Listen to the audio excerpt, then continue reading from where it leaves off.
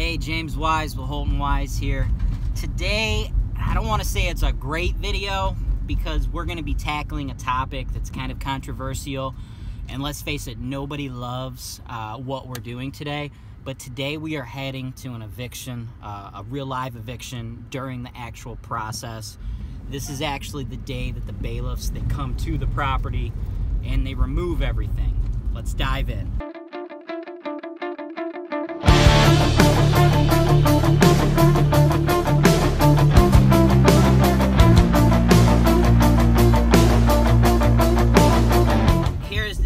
We're a couple minutes out. We're driving to the property. The crew called, and as I understand it, right now the tenants are actually grabbing all of their belongings and putting them out, trying to pack them up because the bailiffs are scheduled to come at 11:30. Currently, right now, it's 11:13 in the morning. Now, I know a lot of people are going to be watching this, and I'm expecting some type of hate from those liberal out there like, what the hell, HoltonWise, you guys are horrible. How could you throw a family out? It's snowing, blah, blah, blah. Look, here is the deal. First of all, it is April 15th right now, okay? HoltonWise doesn't even own this property. What a lot of folks don't seem to understand is that all landlords are not large corporations like HoltonWise. See, what had happened is this property is owned by a gentleman. He lives out in North Carolina. He's a hardworking guy. I believe he's an engineer by trade, and he's just trying to create a better retirement for himself and his family. So he's purchased some rental properties in the Cleveland market. Now, this particular property, he had hired a different company other than HoltonWise to manage it, and his tenant stopped paying rent in October of 2017. As I said, it's now April 15th, 2018. Okay, so his tenant didn't pay October rent, his tenant didn't pay November rent, his tenant didn't pay December rent. At that point, he contacted HoltonWise. He didn't know why his current property manager wasn't able to quickly handle the situation. So HoltonWise took the property over in January. We filed for eviction in February, and now today we are at April 15th. So this tenant has not paid rent October, November, December, January, February, March, April. That is 7 months that this person has been living in this guy's home without paying any rent. Now, the landlord or the previous property manager, I'm not sure how it went down because we were not involved, but they were trying to be the nice guy. They were trying to allow that tenant to catch up, and it bit him in the ass. Now this person has 7 months of non-payment. This guy is not a multi-millionaire. He's just a regular Joe like you, like anybody else out there, and he is literally getting killed with the amount of money that he's losing. So as we get closer to pulling up onto the street, you're probably going to see this tenant, you know, scrambling, trying to put away all their belongings. You need to know that they have known this was coming for 7 months, and they chose to steal from this man. Now, when HoltonWise filed that eviction back in February, they know that the eviction is filed. They're noticed, and then we go to court 4 weeks later. We went to court. We won in court, and then the tenant was given today's date at court. They were given. It's called a writ of restitution.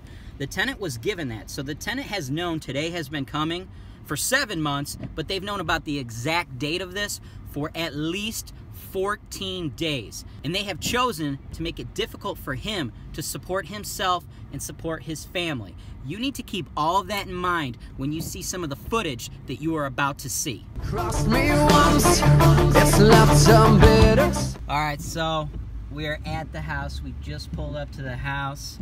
I got my crew out there. That's John, and then we got all the court-appointed movers are all here. How much of their belongings are in the car, or in the house rather? Probably about 75%. No one's there. I'm expecting they'll probably come back though, because Dave said they pulled off right before. Yeah, we thought the boyfriend was Thompson's car the whole time, because he kept staring at us. Well, yeah. Thompson's like, those guys videotaping. I'm like, all right, they're fine. It's important to note that we're gonna stay out of everyone's way. You see, I'm probably the only guy at HoltonWise that enjoys having a camera in my face at all times. Evictions are already a pretty stressful situation, so we do not want to add any stress to this situation. We do not want to bother the crew or get in their way. So we're going to let these guys do their thing. Tenants are going to be showing up in a bit. Sweet. Tommy, protect me if a bullet comes. Anyway, we can get you to move this here van so we can take that spot for cinematic effect. Yeah, back up, I'll back up. That is a bailiff right there. We have another bailiff up there. This Escalade right there is actually the tenant who is currently being evicted. She's kind of just running around, screaming, wanting to know where the landlord is. Remember, this person has known that this has been coming for 7 months. This person has been stealing from the owner of this property for 7 months now. And, you know, today is the day.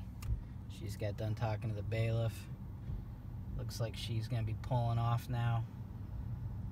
Looks like she's finally come to the realization that she is not going to be able to steal from this landlord anymore. And as she pulls away, grab her car there real quick. I want to point something out to you guys. As this girl pulls away, notice that she is driving a Cadillac Escalade.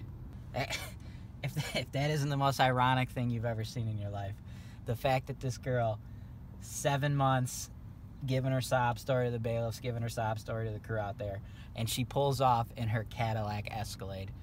You got a hardworking American down there in North Carolina, tried to be the nice guy, tried not to evict her for those first 3 months, and now he is 7 months into this thing, and this girl's giving her sob story as she pulls away in a Cadillac Escalade. As you guys see, we got John Holton. Looks like he's got a huge saw. A lot of times these tenants, they'll change the locks, they'll barricade the doors so the eviction crew can't get in. They seem to think that if they throw away the key when it's eviction day, we won't be able to get in. But as you can see from John bringing a gigantic saw into this property, that's not the case. It don't matter what you do to that door. When it comes time for eviction day, HoltonWise is going to get into that house. Whether or not there's a door when we're done with this remains to be seen, but we will be in that property and we will be securing that property for this investor. The guys are starting to stack the tenants' belongings on the side of the house. See a mattress, lamps, you know, just regular stuff. John told me the house was completely filled, so all the tenants' belongings going to end up stacked on that side of the house right there. Now, the way it works here in Cleveland is all of that stuff is going to be left out there, and whatever isn't stolen by scrappers, see, a lot of the scrappers, they will follow these bailiffs' cars, and they will steal all of that stuff. But whatever isn't stolen or retrieved by the tenants by 5 p.m. tonight, this moving crew is going to drive back to this property. They're going to grab everything, put it in their trunk, put it in their truck. They're either going to dispose of it, sell it, you know, whatever they got to do. Now, as you're watching the guys take out the final set of this person's belongings, you're seeing all the mattresses, all the beds, everything just lined up on the tree lawn. Again, you might start to feel sad, and you might be thinking, oh, this is horrible. How could you post this? But again, remember, this person has had 7 months that they have chosen not to pay rent to this landlord. And this landlord is not a big corporation. Again, you see HoltonWise, you see the signs, you see the trucks, but you see HoltonWise, we represent individual landlords. We are a management company that works for mom and pop landlords. This particular landlord is just a regular guy with a regular family trying to make an honest living. And we got folks like this who for 7 months choose to steal from him while driving away screaming in a Cadillac Escalade. You see, if you're following me on my Instagram, I said I was going to show you the good and the bad. I am not one of those salesmen that's going to tell you everything is going to be sunshine and rainbows. It's not. Sometimes the real estate investment business is tough. It's savage. And what we've seen today, this is some of the worst it ever gets, guys. Nobody enjoys throwing an entire family's things on the tree lawn. But this is real. This is the type of stuff that happens. If you invest in real estate, eventually this hand will be dealt to you, and it's just something that you have to deal with. We got to get in there, remove the stuff, and move on.